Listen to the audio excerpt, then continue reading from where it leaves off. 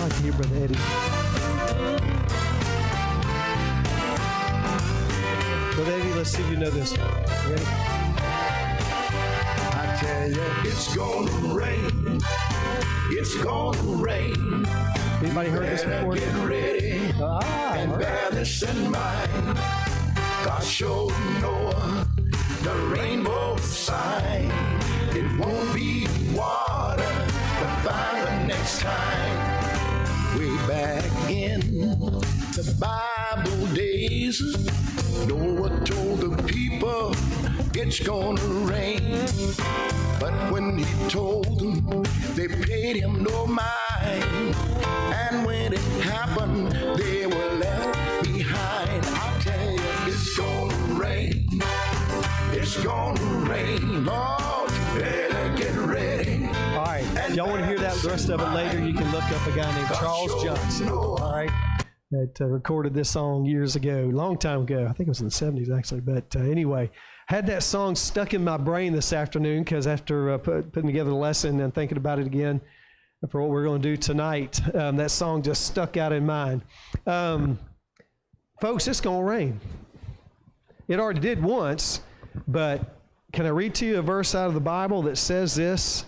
And just as it is appointed for man to die once, and after that comes judgment. The judgment on mankind is not complete. Y'all know that, right? Even those of us who are believers still have to face what we call the Bema seat of Christ. But God's judgment is not done on the world. Noah's, obviously he was there during this catastrophic event that wiped out the world as it was at that day. But judgment is still coming for us. It's just of a different sort. I won't destroy the world that way, God says, but I'm still going, and this is going to be the end of things at some point. Therefore, just as Enoch, as in our last lesson, had to prepare, now we're seeing a couple generations later, we're talking about Noah tonight in talking about faith. He had to prepare as well, and God was very plain to him. We all have to make a choice in this. We got one chance in this life that we're given to do the right thing. And for all of us that are under the sound of my voice tonight, we have that chance. We have that chance to make sure that we are ready and that we are helping our family to get ready and our friends and our relatives, and we better be after it. So we're going to look at Noah, and the lesson title is The Performance of Faith tonight. And very similarly, as we talked about Enoch a few weeks ago, this lesson we learned how to stand alone for God. The Bible doesn't give any indication what the population of the earth was at that point. We do know people lived a lot longer, could be a lot more than we actually know at that point.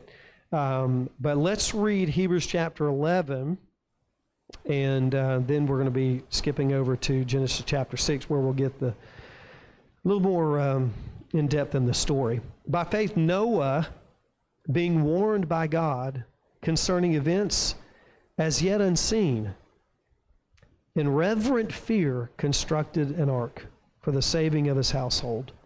By this he condemned the world and became an heir of the righteousness that comes by faith. Very interesting verse. Being warned by God concerning events as yet unseen. That is faith. I mean, that is faith in a nutshell right there. When God says it, I'm going to perform because he said it. I'm going to act on what God said. We a lot of times we'll make comparisons. We say our world is as bad as it's ever been. I mean, it's hard to really say, to make that comparison. For the Bible to call the wickedness great, we'll talk about that in just a minute, on the earth, probably a lot deeper than we imagine. And we do think our world, as I mentioned here in way of introduction, is dark and dangerous. But there's a pretty good chance that what Noah faced prior to the ark was a lot worse than what we face today. A lot worse in the depth of the degradation of man. But in the face of that much wickedness, so depraved that God said it's time to destroy it all, this one man, his family, try to do right, and God saved them. And of course, the rest of the world was destroyed. So let's go over to Genesis chapter 6 then. If you want to turn there in your Bible, we'll be kind of referencing some verses as we go down through our lesson tonight. Hopefully you brought you a pen to fill in the blanks if you want to tonight, or you can save it for later. This division, this portion of Scripture in my Bible is titled Increasing Corruption on Earth. Doesn't that seem to be how man does things? Increasing corruption. I'm not sure I've ever heard it called, said, oh man, things seem to be getting better. It's decreasing corruption right now in society. It always seems to be on that increasing corruption path, and that's where we find ourselves. I mean, those of you that are aged in the room tonight, as you think back down through your life, and if you were to try to put things on a scale of wickedness, would you probably agree that tonight is still is further up the wickedness scale than ever? I'm seeing some of you shake your heads at me. I mean, that's how I feel. Maybe I was naive about some things, but my goodness, things just seem to get further and further and further toward corruption. But Noah, let's talk down through our outline tonight. First of all, we'll talk about the fact that Noah's faith was expressed in a wicked generation. I wonder what people think about me in the world. It's easy to come into this environment. This is as easy as it gets. I mean, you come in tonight, about the only thing you've got to complain about is probably the temperature in the room, Hey, can we turn the temperature down a little bit? Where's the trustee right now? Where's the deacon? Where did I get a hold of them? That's about all we have to fuss about tonight, right? And we really can't complain. This is a safe environment to come together and hug each other and pray for each other and encourage one another, and this is as good as it gets. But Noah was smack dab in the middle of an absolute wicked generation, and he had no local church to go to where he could be in the middle of a bunch of folks like this, yet his faith was expressed. So let's talk about that world for just a minute. And let's look at the verses 5 through 7 of Genesis chapter 6. The Lord saw that the wickedness of man was great in the earth. Now, that doesn't mean, woohoo, yay, that's great, this is awesome. No, that means what you think it means. It means really, really enormous, awful. The Lord saw that the wickedness of man was great in the earth, and that every intention of the thoughts of his heart was only evil continually. That sounds horrible. So let's break it down for just a moment, a little bit further. So here the Bible calls it, it was a world of rampant iniquity. I don't know if I gave you that first point there yet, but it was a world of rampant iniquity. The Bible calls it great, again, there in that verse, because of the level of evil that existed in the world. But it went completely through mankind. It was a denial of absolute morality. When we see in these verses that it was every intention of the thoughts, okay? Every intention of the thoughts. Does somebody have a King James Version Bible with you tonight? Who has a King James Version in your lap? Anybody? Read that verse in the King James. Both.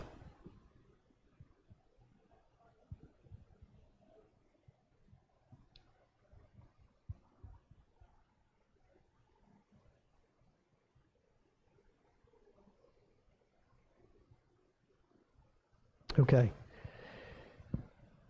We notice how the morality of man what man was at this point was it was a consumption of him.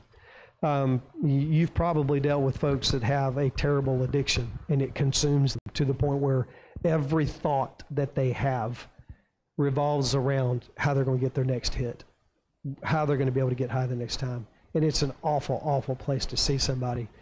The people of the earth of that day, the Bible calls them consumed by evil. In other words, when they got up in the morning, their wicked thoughts consumed them. What am I going to do today? I don't know what that looks like. I mean, even the worst people I know about, I still feel like there's hope.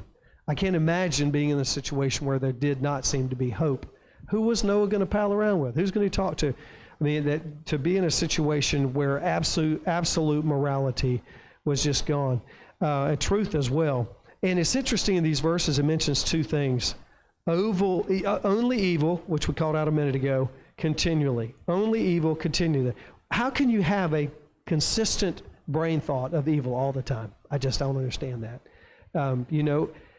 We hear it said sometimes that all people are good, and people like to throw that around, and it's supposed to be an uplifting statement. Unfortunately, the Bible conflicts that, right? What does the Bible say about man's natural condition?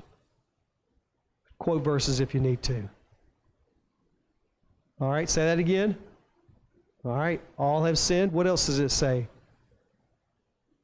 All right, say that again louder. All right, Romans 3:10. None righteous, no, not one. And then even in the one of the prophets says, can a leopard change his spots? And then so how can we then, being evil, do good things naturally? We just don't. We're prone toward doing evil. But even sometimes you kind of feel like you see the goodness of man coming to the surface, and we want to be a little bit on the domestic level. We want to be good. We want to be a good person. But the Bible says that all the people of the earth were only evil continually. Not only that, look at verse 11. It was a world of riotous violence. Now the earth was corrupt in God's sight, and the earth was filled with violence. Just the verbiage there is scary. How that, there are different places in our world that are difficult to live in because of the higher crime rates. But evidently the entire earth had gotten to the point where, the moral decay had gotten to a point where the life of man was not respected at all. Again, we take these things and we think of our generation, and we should. I mean, we can make comparisons that way. That's the idea, that we make it applicable to us. We do see in our world a denial of absolute morality and evil continually. We do see violence. And this violence that existed was a natural product of evil. When evil wants to get its way, it will stop at nothing. And when we start to indulge ourselves, how far are we willing to go? When we have these times in our life when we're tempted and we let down our guard and sin attacks us, and we slide away, maybe backslide a little, how far are we going to go? Well, you've probably heard all kind of sayings about sin. It will take you further than you want to go, keep you longer than you want to stay, and cost you more than you want to pay. You've probably heard that. And that's about as good a description as I know. Sin is incredibly greedy with you. It wants all of you. It wants to consume you. The devil doesn't want to just toy with us in this life. He didn't want to just mess with you a little bit, and get you to laugh, you silly, No, that's not how Satan intends for us. We're the image of God. Remember that. And so when he knows that, and when he sees us, he hates us. Okay, the devil doesn't like us. He doesn't want to pact with you. He doesn't want you to think he's cool, and vice versa. I mean, the devil hates us. And if God were to lift his hand of protection from us, he would kill us. Simple as that. The only indication we have of that in the Bible happening is when God allowed, him to touch Job somewhat, but only to a level. But if he were allowed to, he would slaughter us. Sin, when it is indulged, will stop at nothing, and eventually it's going to get to the place where I'm taking care of me first. And if I'm that evil, another life doesn't mean anything to me to get my way. That's where we find the earth of that day. It was filled with violence. All right. Thirdly, it was a world of religious indifference. A religious indifference. That's almost too light of a word, to be honest with you, but not really knowing how else to put it. In other words, it's fine. You say something, people just don't listen, right?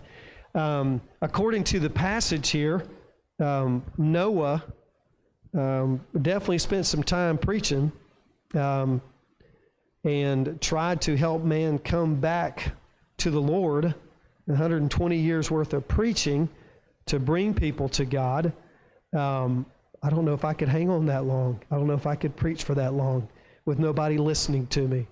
It was a world of in religious indifference. We know this because, and we'll talk about in just a minute, that the only people who actually listened to him was his family.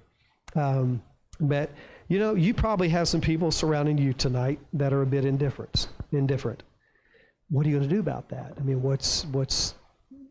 you still have to be consistent. You still have to live in front of them in such a way that they see your life, as Matthew 6:33 says, or 5 something. Anyway, let your light shine before men so they may see your good works and glorify your Father in heaven. That still is a command for us to live it out in this life so people can watch us. Even though they may be indifferent, we still hold out hope that they're watching and listening. But just as it was in the days of Noah, there was our world can be indifferent today too. And it's sad because sometimes you probably have those family members or friends or loved ones that you pray for. They just don't seem to be listening. And that's always scary. It's always bothersome. But we have to stay after the task. Sin is definitely going to deaden spirit to God.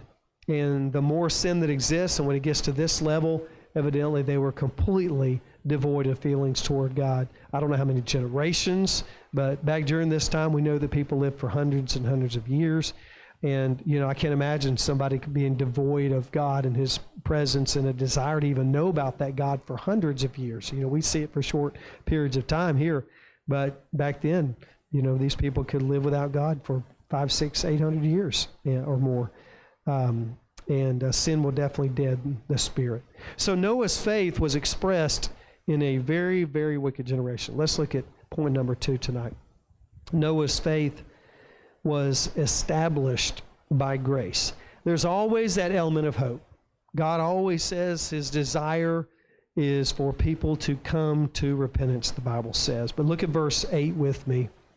But Noah found favor in the eyes of the Lord. He found favor in the eyes of the Lord. You know, when I read things like that, I always automatically want to kind of do a timeout and take a look at my life and just, man, I hope God finds favor with me. I know I'm a mess a lot of times, but I hope God finds a little bit of favor in me. And, you know, he has definitely expressed his grace to me and my family. He's given, you know, he's offered salvation to the whole world. But I hope that when God looks at me, he sees a person who is righteous and wants to love him and live for him. And that's what he saw in Noah. He saw this little light there, but Noah found favor in the eyes of the Lord. God showed his grace to Noah, who chose a different path than the world. I don't know how you do that, and as the only guy. I don't know how you do that. But there he was, the light shining in the darkness. Number 3, Noah's faith was effective in his family. His faith was effective in his family. These are the generations of Noah. Noah was a righteous man, the Bible says it again in verse 9, blameless in his generation. Noah walked with God. What does that sound like? That phrase, Noah walked with God. All right, Garden of Eden. And who? Enoch. Yeah, we talked about him last time. So those are the 3 we mentioned. That same phrase is used with those. Noah walked with God. And Noah had 3 sons, Shem, Ham, and Japheth. So here is, this is all in one verse there. Blameless in his generation. So obviously, whoever was around him saw him walking that way. Now, his sons also see him and decide that they want to follow the same path. Thankfully. Oh boy, there's, you know, and I'm sure he was thankful that his family wanted to follow, but, you know, there's probably some of us in the room tonight that maybe are heartbroken over some kids that are wayward or walking a different path, and we hope that they will come back to the Lord. Stay after that prayer. Don't let up, because your faith can be super effective in your family, just as it was with Noah. His faith in God was so strong. Whatever he did it right, and he was able to persuade his family to come along in this. It was a pretty big adventure, to say the least. But here he was, preparing to help his family into the ark. His faith was so strong, his family believed and followed. They stuck together. They worked for God. Whatever you got to do, whatever extent you've got to go to with your family, it is absolutely worth it. You've got that core around you that you pour your time, pour your effort in, pour every spiritual ounce of energy you've got into your family. Some of you, we're going to be starting next month, super excited, not this month, starting our grandparents study coming up. There is never a time when we should ever let up on the type of influence that we try to give to our family. And now it's just a different thing. My kids are out, but man, here come my grandkids, and I still have a place of influence. And we need to take it. Whatever it is, wherever your situation is right now with your family, use it every way you can. You know, I have found one great little thing over time that I try to do periodically. Don't want to be overwhelming, but at the same time, you know, just these devices can be used for a lot of evil, but it can be used for good too. Most of y'all know how to text, right? I saw somebody texting today on one of the old phones where you had to go click, click, click, click, click, click, click, click, click, click. I didn't even know they made those still. Anyway, but I mean, how hard is it to go, hey, Siri, text so-and-so and say, I love them, praying for you. Oops, sorry, Siri. Didn't mean it, Siri. But I mean, you can text somebody just that easy and quote a verse and send it to them. A little bit of encouragement. There are so many ways that we can use to be effective in our families. You know, good old-fashioned handwritten notes, still awesome. Those types of things. Of course, calling them and encouraging them. Whatever you can figure out to be an influence on your family, do it, and do it with all your might. I suppose that's what Noah was doing, especially after he got the bad news, right? He probably, you know, got a little more fervent after the fact. So verse 11, now the earth was corrupt in God's sight, and the earth was filled with violence. And God saw the earth, behold, it was corrupt. Keep saying it. For all flesh had corrupted their way on the earth. And God said to Noah, I have determined to make an end of all flesh, for the earth is filled with violence through them.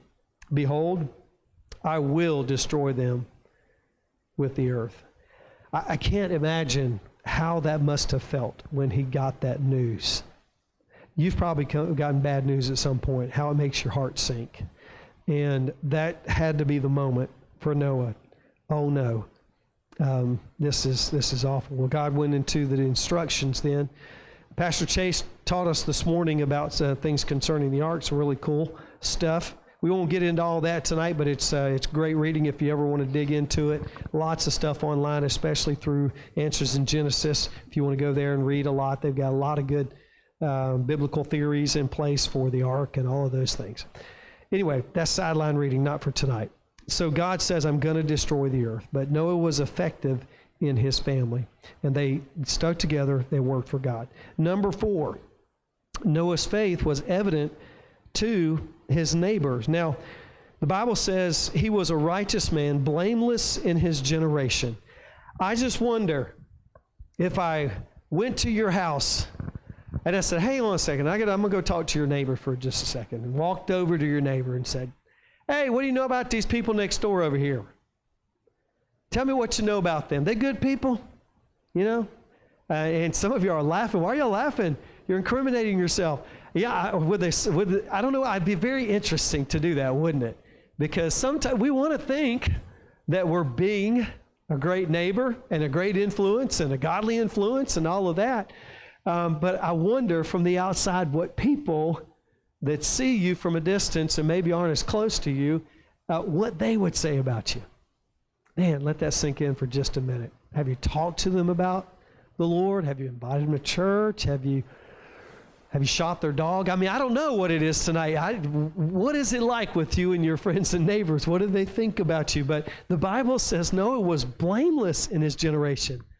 I don't know how you get to a level like that. How do you get to a point? I'm sorry, I really did not mean to hurt people's feelings. That's lots of people leaving here tonight. I'm just kidding. No, but blameless. How do you get to a level where somebody says they're blameless? I don't know. But evidently he lives such a life where, I've got only a few people in my mind in my life that I would, come close to calling a blameless type person. But evidently it was very, very strong. Noah, and a few things about Noah. First of all, he worked by faith. He worked by faith. this crazy contraption that God had designed for him to build. I can't even imagine. You know, I don't know if the one in Kentucky looks like the one. Have no idea. But, you know, it would have been as absolutely astonishing to see this guy building something out of the clear blue that looked like nothing ever built for a purpose never needed, just at the spoken word. I say just the spoken word of God. That's pretty powerful. But just, all right, here's what we're going to do. But he obeyed with that. Noah worked by faith. That is absolutely the reason why he is included in Hebrews chapter 11, being warned by God concerning events as yet unseen. In reverent fear, constructed an ark for the saving his household. Of course, animals as well. But there he was. I can't imagine this scene, out building this crazy thing in his backyard or wherever he built this thing. And I don't know that we'll ever find it. You know, they said a few times down through the years they found similar things that look like it in Turkey, I guess they said, where they around Mount Ararat, but don't have any definite proof about that one way or the other. But anyway, he did build it, and he did so by faith. He was a just man, perfect in his generations, and he followed God. He was given a task, and he completed it. Now, I'm kind of getting ahead of myself, but just want to mention that there. He was given a task, and he completed it. I wonder when God's impressing on us how much we follow in obedience, or do we kind of hedge God a little bit? Don't know. But Noah worked by faith. Number B, or letter B, Noah witnessed by faith. His faith was noticed by others. For him to have that title of the blameless guy, and also a statement said about him, Noah walked with God. Somebody had to see that. Again, I wonder how much people see me walking with God. Evidently his family, I'm sure the closest ones to him. But for them to say he was blameless in his generation, he was said to be that guy from the outside in. I'm not saying it of himself. His faith was noticed by others, and it lasted for generations. Obviously, we know that because the earth was replenished down through his lineage. Okay, and thirdly there, Noah walked by faith. He walked, he worked, he witnessed, he walked by faith. He chose a very unpopular path. And that is hard to do. That is so hard to do when we feel like we are alone to walk it. Because sometimes that does include close family. And sometimes you're that person at the family reunion. You know, you walk in and there might be some folks that kind of roll their eyes, look at each other. Oh no, they're going to preach to us today. Well, maybe, you know, let's take those chances. But that's okay. That's okay. Noah knew what was coming, just as I played the song for us tonight and talked about the Bible verse that says judgment is coming. We have to be okay with that and say, I know what the Bible says, and I'm willing to take those steps and let God lead my life. Follow him, his word, as a matter of faith. Noah walked by faith. He chose to follow that unpopular path, but we know that turned out okay for him. And he looked beyond the temporary pleasures of life. Now, I don't know what all God may have said during the time when Noah was building the ark. By the way, very interesting reading. If you want some little interesting reading, because sometimes you hear statistics and things said about Bible stories, and you may not have ever checked them yourself. How long did it take Noah to build the ark? Anybody know? Okay, that's the pat answer we give. I encourage you to go do some reading on that, okay? There's a reason why we use that figure. Again, I'm not going to tell you why. It's a biblical reason, but it's not, we aren't actually told that in the Scripture, okay? There's a reason why that figure is thrown out, but there's actually some calculations that can be done through this whole passage and talking about Noah that are actually a stronger argument for a different length of time than it actually took to build the ark, okay? I'll let you study that. I hope it messes you up and you can't sleep tonight and you're like, I got to go see what he's talking about. What's he talking about? It's 120 years. Nope, it doesn't say that, okay? That's homework for tonight, all right? Regardless, it took a long, long time. more than it's taking me to finish fixing the house that I'm trying to move into. Lots longer. But he stayed after. He walked by faith. He looked beyond the temporary pleasures of life, somehow to the other side of this event. Okay? God said, save your family. Here's how this is going to work. You're taking the animals on here. We don't have any indication that he told him what was going to happen beyond very much. He just said, do this. But somehow he was able to look beyond this and say, I trust whatever God has for me on the other side. That's a thought. Because there's a lot of times in this life when we are in a flood kind of situation. And it is easy for us to just remember the moment and to only peer into the moment. But God always wants us to remember that his sovereignty does not stop here. It can go to a further moment, and it will go to a further moment, one that will be best for us. Painful times in life, difficulties, just remember God's best is always in his mind, and he will lead us to that place eventually. I don't know if that's going to be on earth for us or if it's just some in heaven. I don't know, but God promises that we will, if we're faithful to him, enter into life. Just as that thief that was on the cross with Jesus, he said, today you will be with me in paradise. There's always that hope that we can live for in this life. Noah looked beyond the temporary pleasures of life. Number 5, Noah's faith was enlightened by God. It was enlightened by God. So, God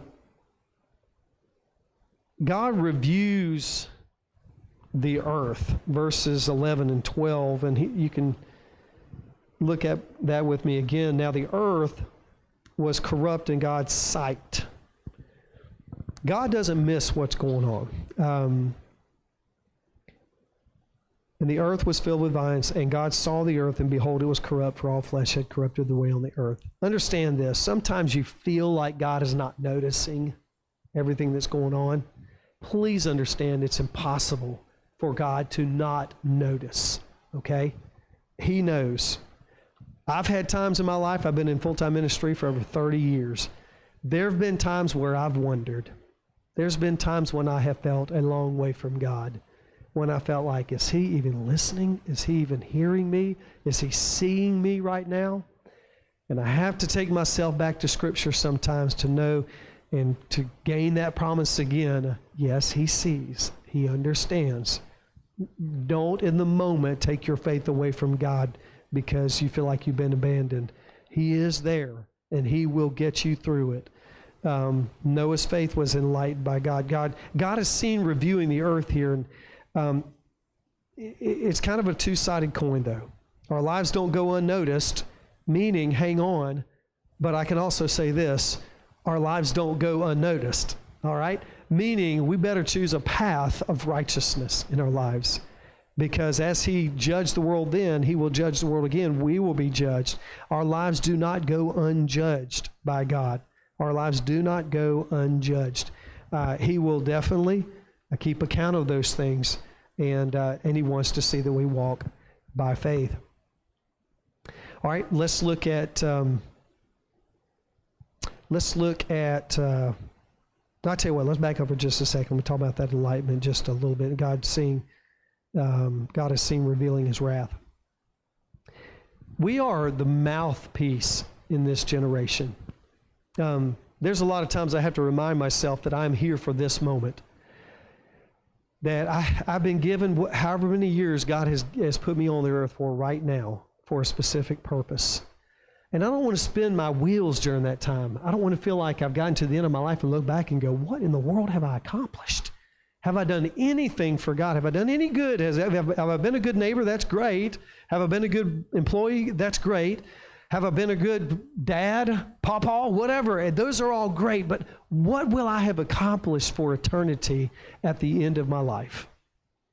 God has made you a specific way to place you into his kingdom work, not just to fulfill things on this earth. And if you have not found your place of service within the local church, you really need to do that, because God expects you to use who you are for his kingdom's sake. It all looks different, but it is all important. And God wants you to find that way that you will be used by God in your generation. This is your time. There's an old Michael W. Smith song, I think it was. This is your time. This is your dance, right? Do this now. It is your time to live for God. And I would ask you tonight, what does it look like? If you gave yourself a grade on a scale of 1 to 10 tonight, well, how would you grade yourself on that? Your activeness for God, how you are pursuing his kingdom work in this life. Little extra food for thought. All men were warned. We are warned. We got the complete Word of God tonight. We have it. They were warned back then. Noah preached. And we know the same way tonight. Everybody had a free will. They were warned. Come on, you can get in the ark. But unfortunately, we get to our last point, and we know that only his family was saved. So let's look at number 6. Noah's faith was exact in its obedience. And this is kind of a reiteration of what I've been talking about in the last couple minutes. Interesting, the proportions of the ark were exact. You ever thought about what it would have took to come up with just the lumber for such an occasion? You know, when Noah went down to Lowe's to start buying the materials, Barton's, and to start buying up the materials. Have you ever thought about just the sourcing of the material? You ever started into something and realized this is way too big for me? This is horrible. I like to look on the Facebook Marketplace, and I like to tinker, and over time I've done that with a number of motorcycles, cars, most guys are like that. And there's been a few times I've gotten in over my head, and I've started into a project and realized, what was I thinking? How could I do this? Can you imagine God saying, okay, Noah, build the ark. Here's how big I want it to be. And he started thinking that through. Oh my, that's a big project. That's a big thing. How many of you have done the Ark Encounter in Kentucky? Raise them up high. Wow, quite a few of you. I hope we do a trip again. We're starting to talk about that again to go do something like that. Was that sucker big? I've only seen the pictures of it, and it's like, oh my goodness, that thing's huge. It would have just a massive, massive undertaking. So God laid out the plans that seemed like there is absolutely no way a guy can do this. A little bit of help. I don't know who all helped him, whether he paid people from the outside. I don't know. We don't know a lot about how this actually got accomplished, but there it was, and he built the ark. But the plan was exact. Now follow me on this. God always has exact plans. God is not a God of disorder. He's a God of order. We see it in creation. We see it in mathematics. We see it in music. We see it all around us. God is a God of order. He lays things out specifically so we can understand them, and then he gives us orders thereto, and we are to follow directions.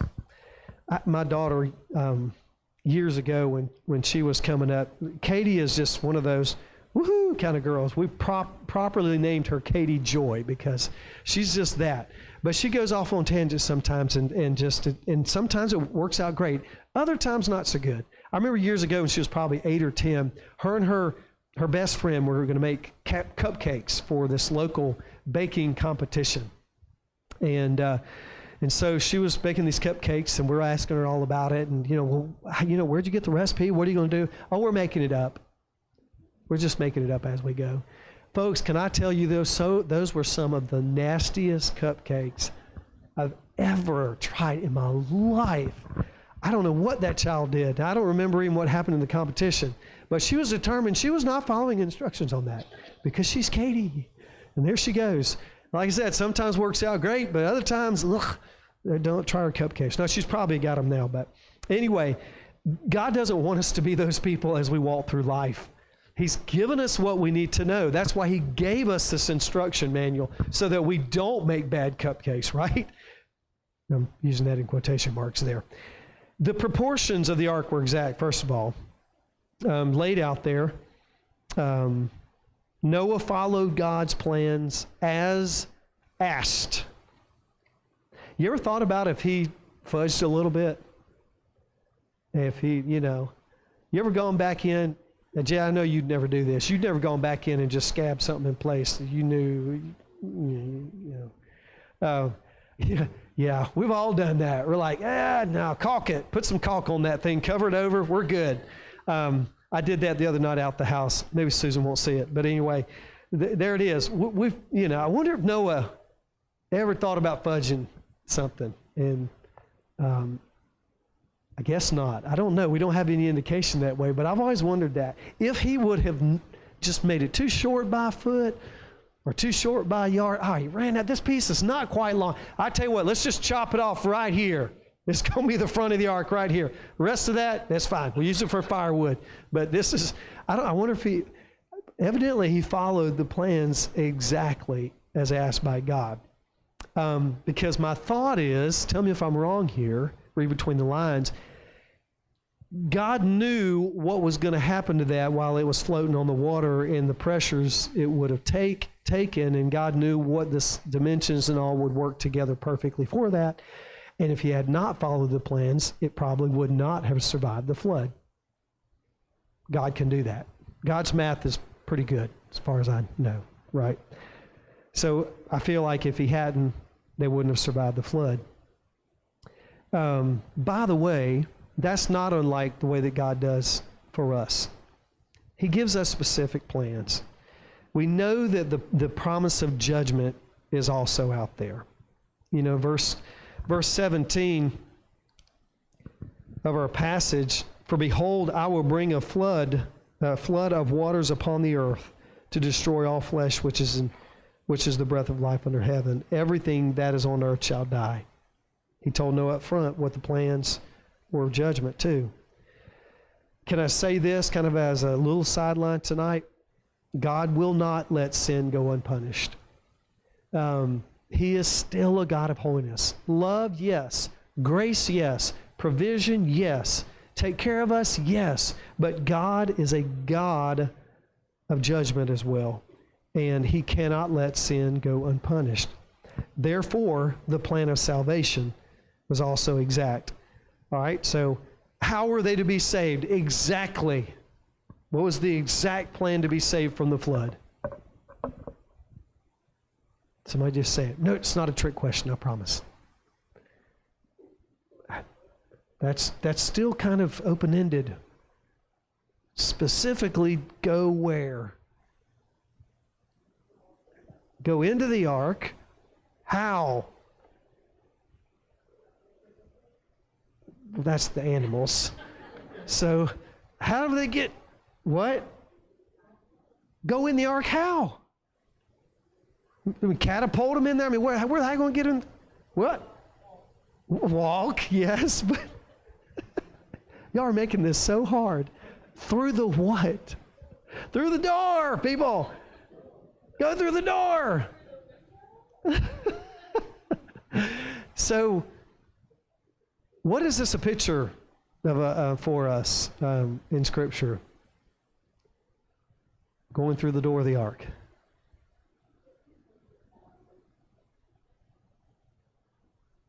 Salvation through. There we go. Pulling it out tonight. Just deep theology here. Through Jesus. One way into the ark, one way to be saved. God's provision, exact plans. That's exactly what he did with Jesus. The world's going to be destroyed. Judgment's coming. You can be saved. I offer you grace. One way out of that is through Jesus crucified, him alone. That's the only way. God has given us exact plans again, and he wants us to follow it. The plan of salvation was exact. Just go through the door. God's offer to mankind is simple. We don't need to try to complicate it. People don't need that. It is just as simple as it can be. Just accept Jesus. Go through him, and you will be saved. And I love it. I love it where the Bible says in verse 22, Noah did this. That's a deep theological statement, isn't it? Noah did this. He did all that God commanded him. That is actually, although very elementary, is a very deep statement. Performance of Noah was exact. God said, do this. Noah did it. He did all that God commanded him. Now, in our life, it's good for us to kind of have a little checklist that goes on.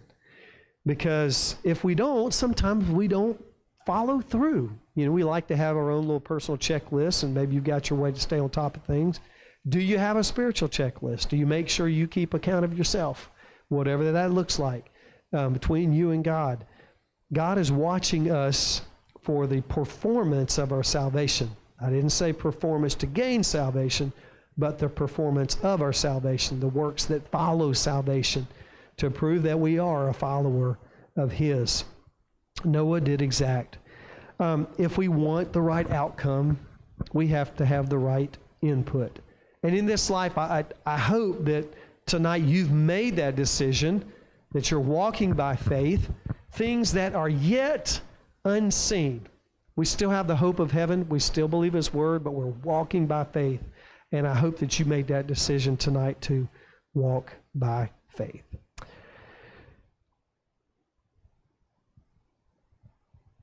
I hope this has been a little challenge to you tonight, and I hope that maybe you'll let it be something that rings out in your ears with your family as well. We got those around us that depend on us, and they're watching us, our generation, our time. We'll have a word of prayer. Take time to fellowship tonight. Any last thoughts? Anybody want to mention anything? Yes. 480 years for the building of the ark? Nope. Okay. Actually, Anita just made, I can tell you, y'all been thinking on that, hadn't you? That's good. Say that again, Anita.